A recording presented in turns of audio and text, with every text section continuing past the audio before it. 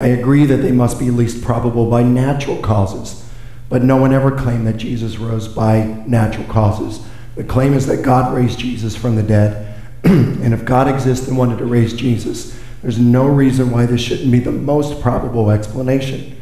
The difficulty for historians is we can't know whether God wanted to raise Jesus.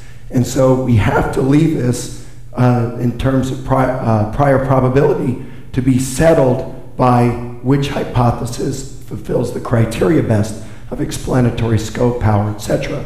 This is how we determine probability, and not according to these theological speculations that Bart has to import into his history prior to assessing any of the evidence.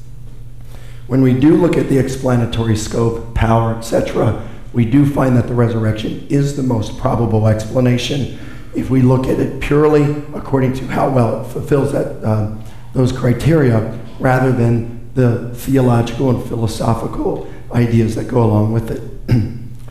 Now, at our fourth checkpoint, we looked at applying method. We talked about the historical bedrock, those three facts. And Bart says that these are not rock solid facts. But remember, these are things that he admitted to in his opening statement. In his writings. He admits that Jesus' death by crucifixion is one of the most certain facts of history. He admits that it is a historical fact that some of Jesus' followers came to believe that he had been raised from the dead, and that Paul, he says of Paul, there is no doubt that Paul believed that he saw Jesus' real but glorified body raised from the dead. So it's this transformed physicality of the body that is raised from the dead. So he believes on these three facts right here and counts them as facts. He says, well, you can't have, or just because you have crucifixion, these were common, it doesn't mean a resurrection. I never said it did, but you can't have a resurrection without a death now, can you? And so that's why I said Jesus' death by crucifixion.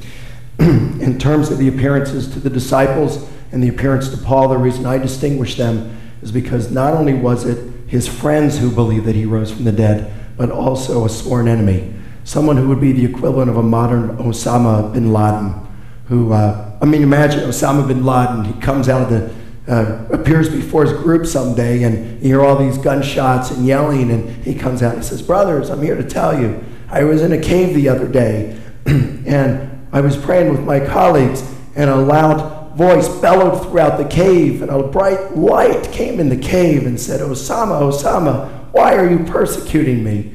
He said, well, who are you, Lord? And he said, I am Jesus whom you were persecuting, and so forth. And I'm here to tell you today, Muslim brothers and sisters, that Jesus is Lord, and we need to follow him. And they pelt him with stones. That's the big difference between the disciples believing and Paul believing. Now, Professor Ehrman makes an issue out of the parallels, but I don't think that these are very effective.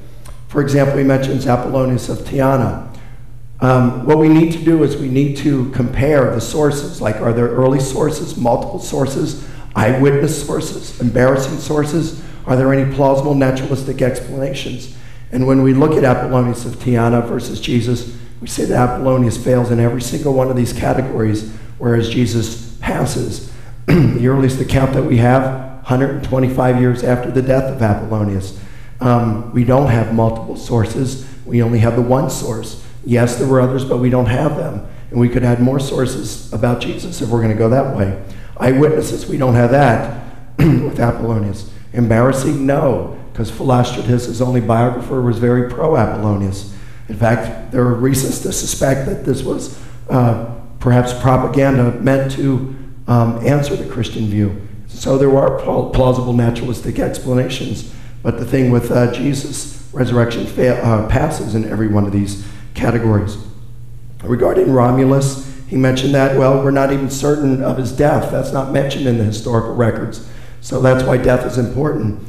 We do at least have an apparition of the dead. And this is something that Professor Ehrman mentioned, and he said, well, Mike just hasn't studied the literature on this, and I have. In fact, I noticed the book Resurrecting Jesus by Dale Allison. I wrote the review for a review of biblical literature on that book, and in fact hosted a panel discussion at AAR and EPS this past fall, where Professor Allison gave a paper on his studies about apparitions from the dead, and it was responded by Gary Habermas, William Lane Craig, and Stephen Davis. I think apparitions of the dead actually occur. I have no problems with that. I have a friend in Virginia Beach named Pat Ferguson who's told me of an amazing corroborated account of an apparition of the dead. Just the other day I was talking to my friend Bill Johnson down in Atlanta, Georgia, who had an apparition of the dead just last week, and he's had them before, and some of these are corroborated. So I do believe in these, but in no case do these people go back and check the person's tomb.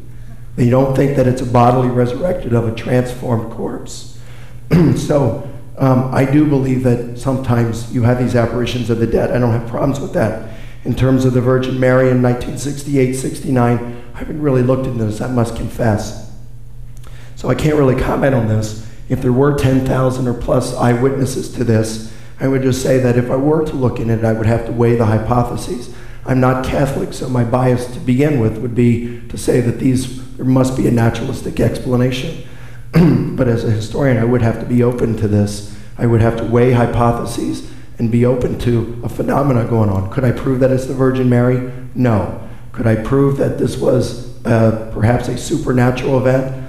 Well, maybe. Maybe I'd have to be open to that as a historian if there were no plausible naturalistic explanations, and if this happened in a context that was charged with religious significance, which I'd be happy to unpack if Professor Ehrman would like me to.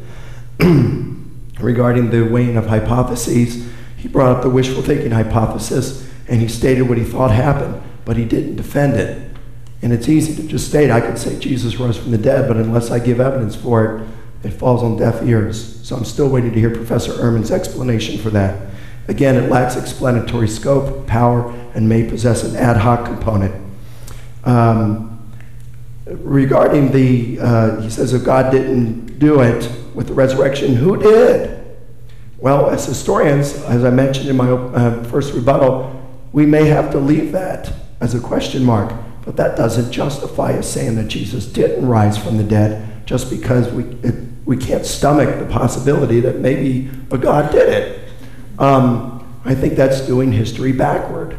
And we have to divorce ourselves of our theological and philosophical presuppositions for the most part in terms of our beliefs about God when we are doing a historical investigation. Let me just give a real quick analogy. Let's say that during his next rebuttal, Bart drops dead. I hope that doesn't happen. We'll say he does.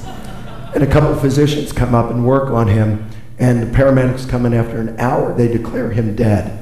And at that point, Phil Roberts jumps up and says, Bart, God did this in order to show you that your journey from Christianity to agnosticism was wrong-headed. Now, in the name of Jesus, get up and walk. And at that moment, he opens his eyes and stands up.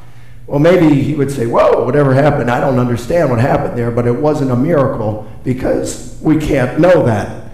And I would say, no, I think it was a miracle.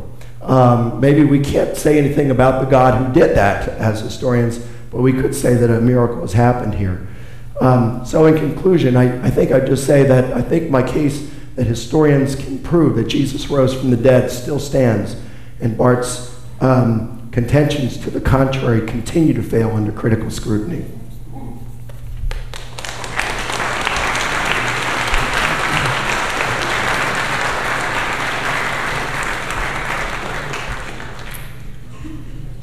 Well, thank you, Mike, for those clarifications. And I think Mike would agree. These debates get increasingly difficult because what you're tempted to do is to give a point-by-point refutation. And frankly, it's kind of boring to do it that way, but that's sort of what you're stuck with. So it goes. So let me answer just a few of his points. I am insisting that he doesn't have three facts. He's got one fact. That there are people who claim to see Jesus alive afterwards. He says that his first point that Jesus was crucified is necessary because if he wasn't crucified, he wouldn't be raised from the dead. That's true. Yes, right, okay.